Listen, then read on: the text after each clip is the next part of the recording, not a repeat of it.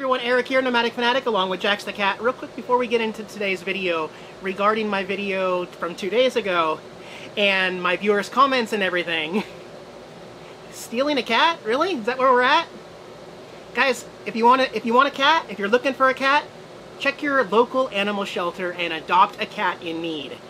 I'm trying to think how I would feel if Jax escaped, and one of you, who told me I'm a bad person because I didn't steal that cat, one of you took Jax. Because there's no name tag on it, because there's no one around, because no one saw. You know what I mean? It's hard for me. I'm not a bad person. I do love animals. I love all animals, and I would never take another cat that did not belong to me. I would hope you wouldn't, but reading the comments of my last video, which I actually disabled all the comments, I was shocked, guys. You really surprised me as my subscribers. So anyway, that's all I wanted to say about that. We'll get into our video now.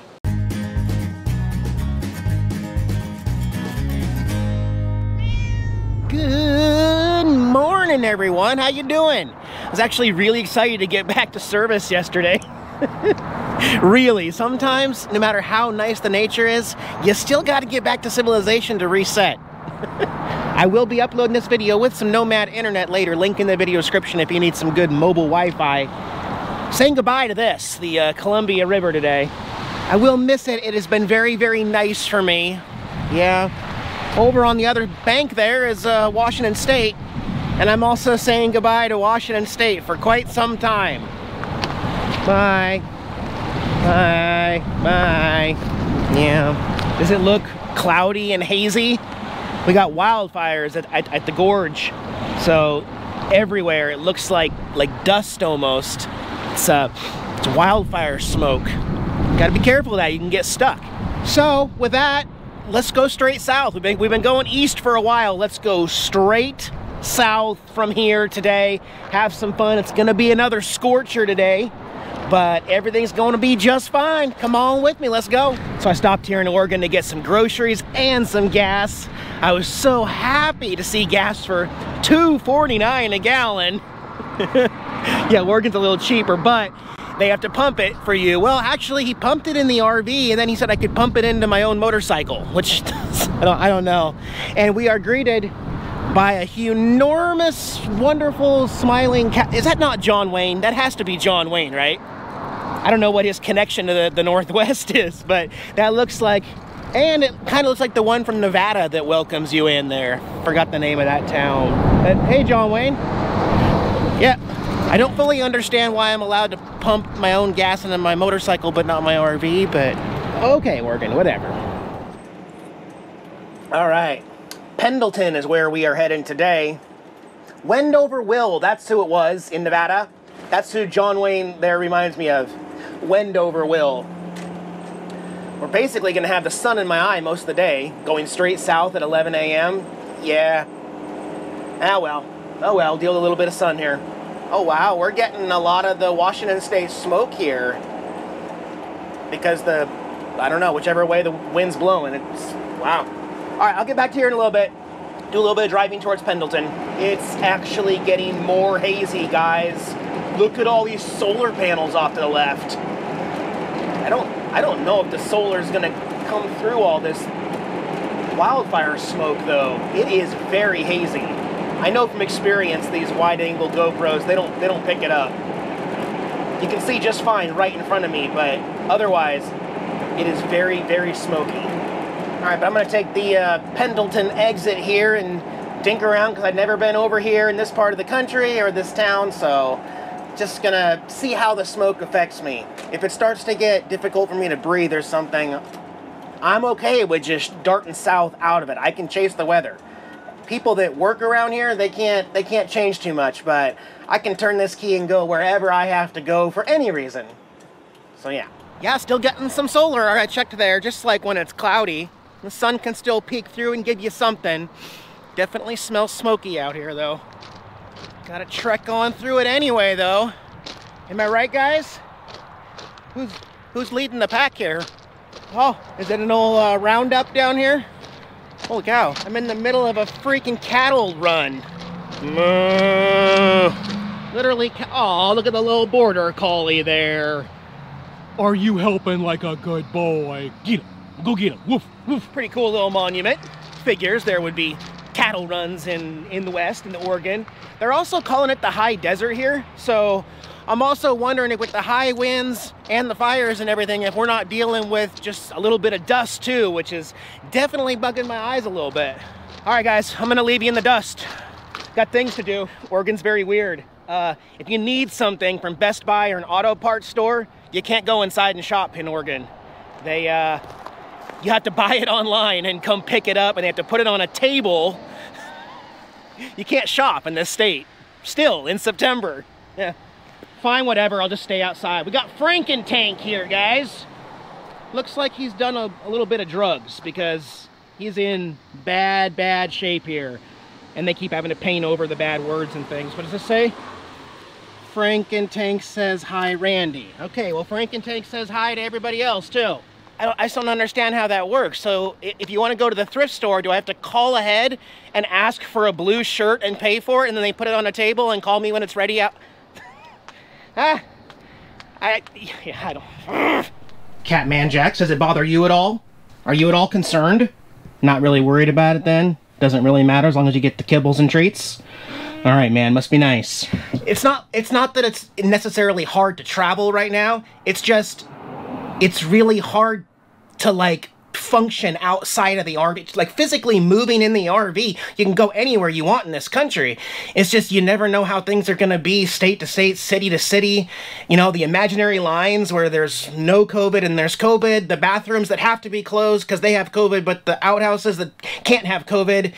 You can't even wash your hands outside of an outhouse. You know, and the laundromats. I'm having a hard time finding laundromats open. Again, not because Washington State or Oregon have mandated that the laundromats must close, but many of them are choosing to close because they don't know how to operate safely, is what they say.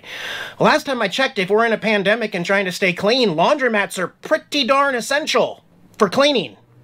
You'd think, right? I keep trying. I can't wait to be allowed to shop again one day. Just go to a different state, Eric. Go to Idaho. It's wide open.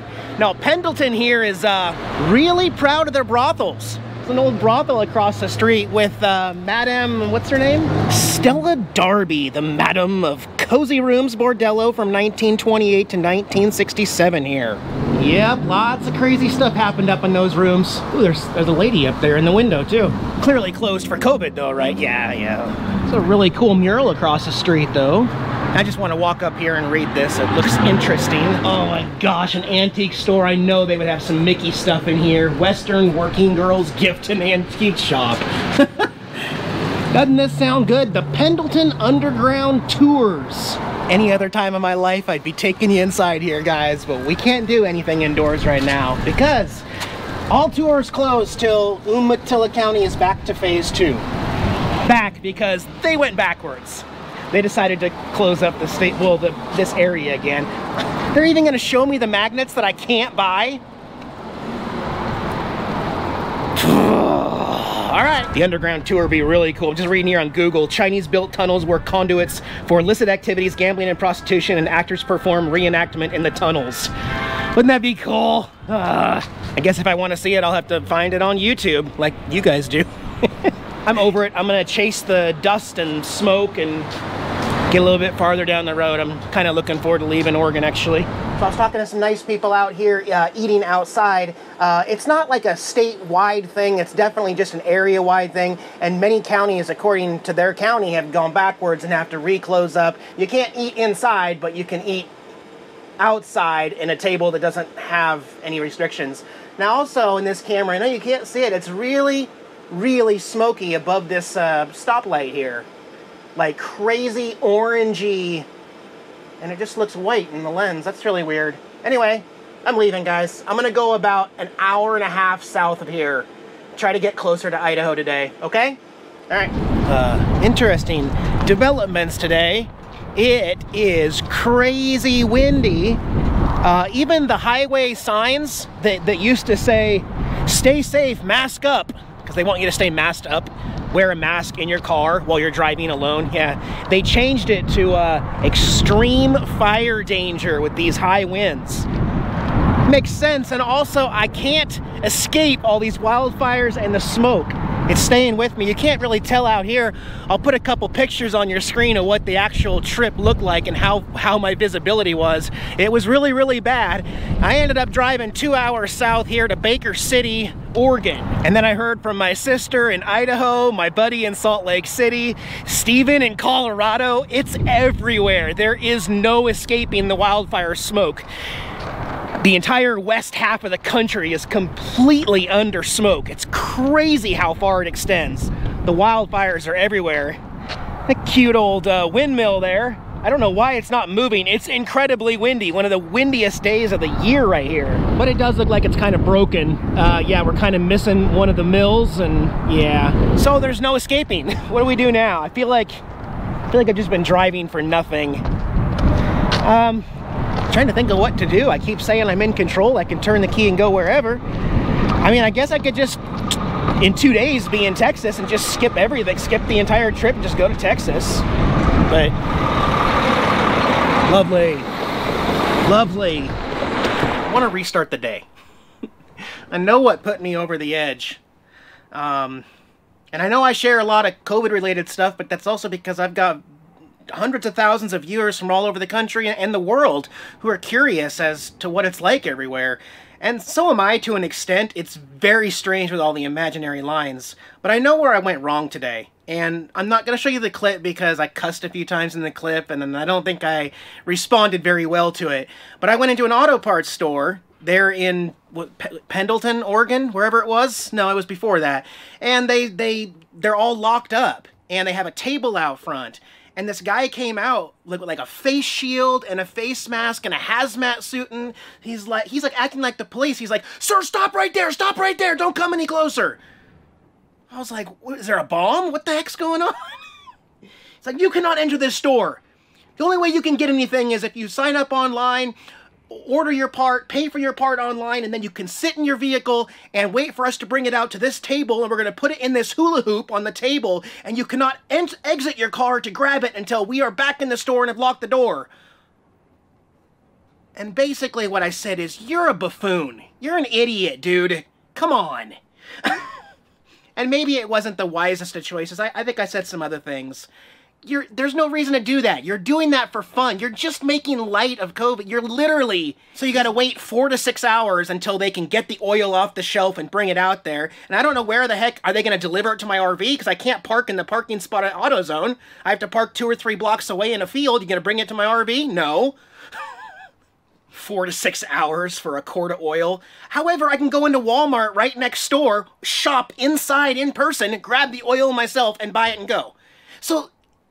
these businesses choosing to do this ridiculous crap 7 months after the whole 15 days to slow the spread. It's just infuriating, man. I know many of you just think it's an inconvenience, but we're getting to the point where this is just ridiculous. It's stupid.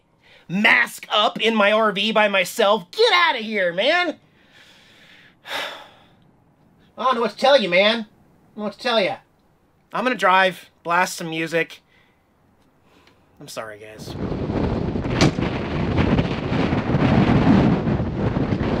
Holy freaking cow, guys!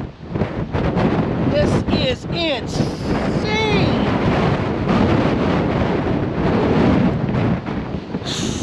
Jeez! What's going on?